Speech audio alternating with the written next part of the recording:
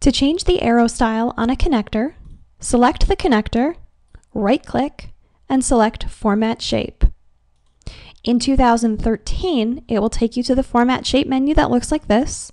Select on the paint can for Fill and Line, then scroll down to End Arrow Type, click on the drop-down menu, and select the arrow type that you would like for your connector.